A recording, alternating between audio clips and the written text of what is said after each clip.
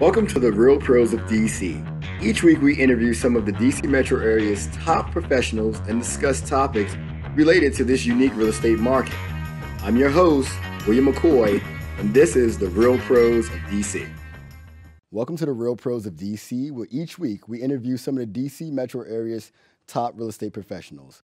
I'm your host, William McCoy, and I have on the show today co-hosts Paul, Amanda, Alicia, and we have Philip Elliot from Columbia Appraisal. Philip, nice to have you on the show today. Thank you for coming in. Thank you for inviting me.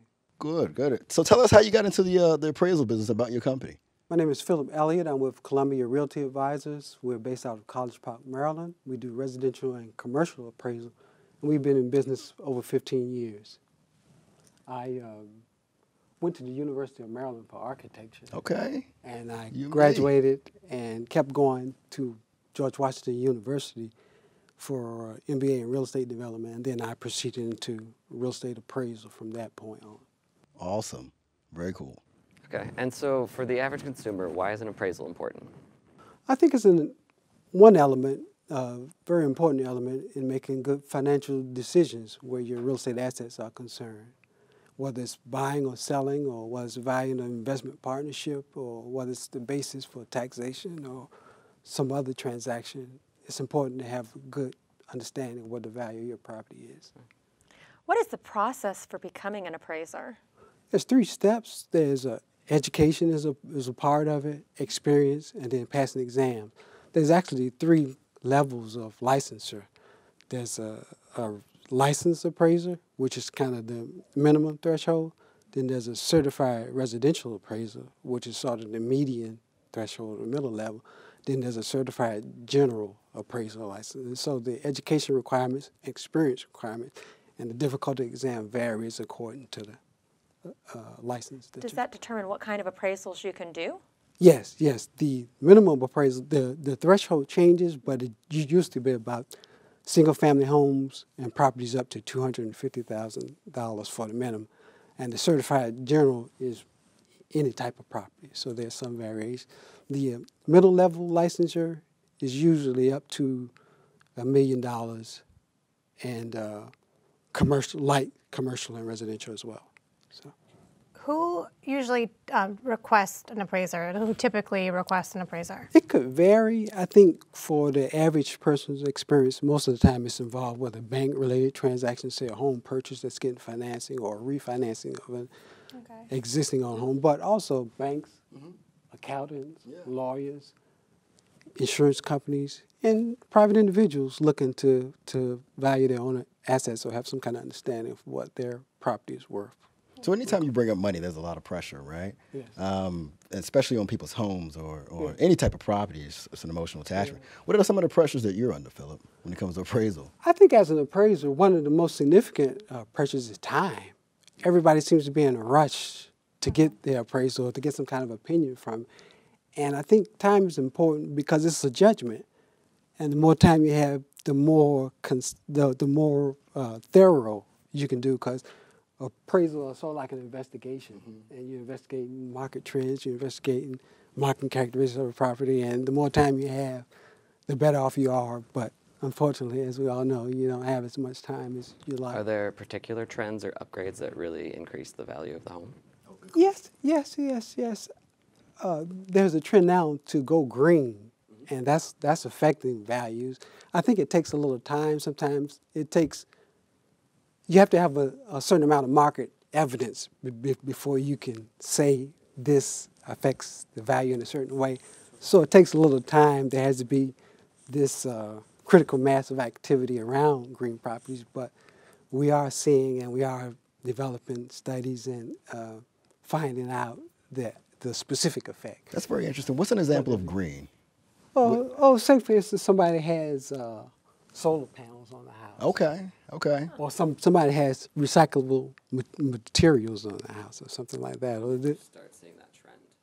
Oh, it started 2000, 2005, but it's gotten stronger now, and I think certain regions have been involved more in green construction than others, and the federal government has also played a role in the commercial side with what's called lead standards. So it's becoming more market accepted, and we're gaining more knowledge now on how to value that. But also there are public policy issues which affect value of real estate. Say, for instance, some of the outlying counties in the state of Maryland, maybe well and septic requirements, and, change over time for environmental reasons, and that has affected the cost of a home as well as the value of the home. Besides green features, Uh-huh. what other features impact the price of a home or the value of a home? That's an interesting question, and we usually try to do something like a paired sales analysis to quantify that exactly. But specifically for the exterior of a home, usually roofing and your exterior cladding like new siding or maybe stone or brick accents help a lot. On the interior, it seems like kitchen and baths get the most money, add the most value. And there is a website called Cost versus Value, and it's sponsored by Remodeling Magazine. Okay. And they do studies. And it actually, if you look at their site, it actually varies by region what adds and I have what seen that what report, not. yeah. Okay. But that's one source that we sort of refer to. Oh, I didn't in know that the our process. appraisers referred to it. Yeah, it's everything helps. Everything helps. I will tell you, sellers always think what they put in their basement Yeah. is going to add so much value. Oh, I've got a bedroom down there. I've got a Yeah, bathroom down yeah, there. But yeah.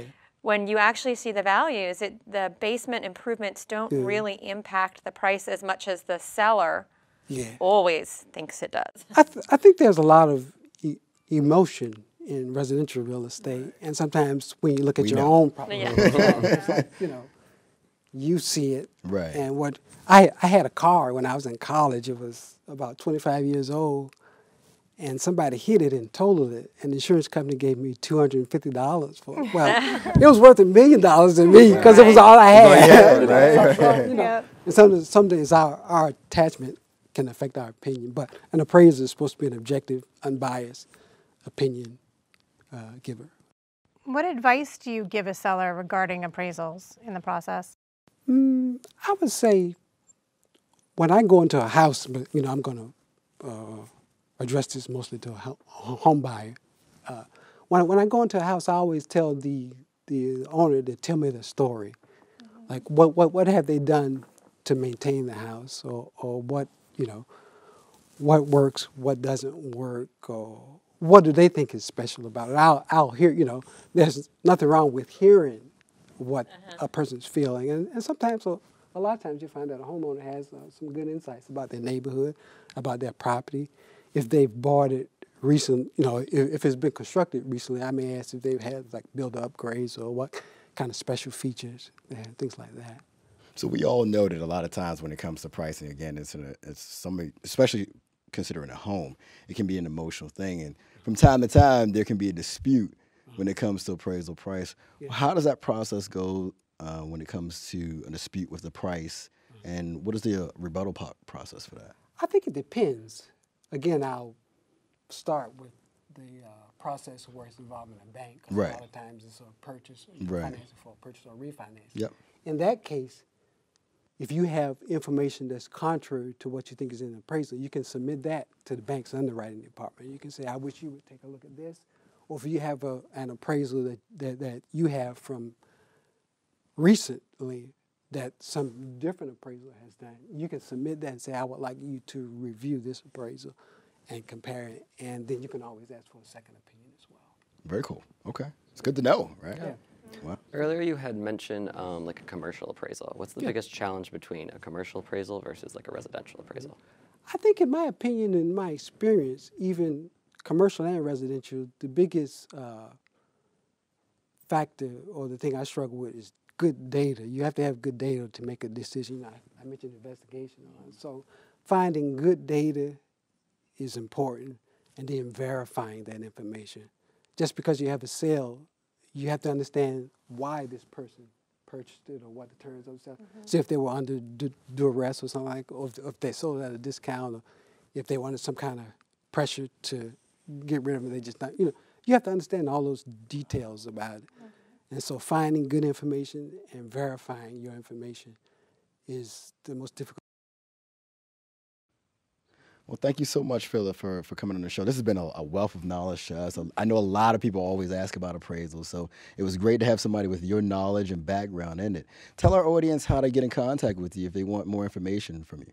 Our website is ColumbiaRealtyAdvisors.com. Our phone number is 301-441-2281.